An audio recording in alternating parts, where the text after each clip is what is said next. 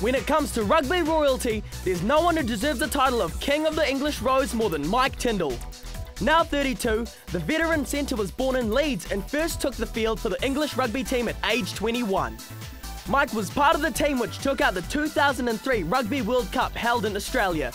It was there that he also met Princess Anne's daughter Zara Phillips, and they soon became inseparable.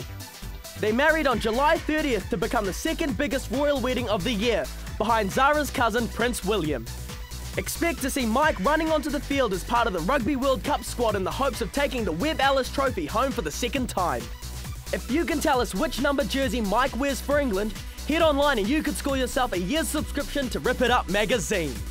Good goss! Here we go on the Erin Simpson Show.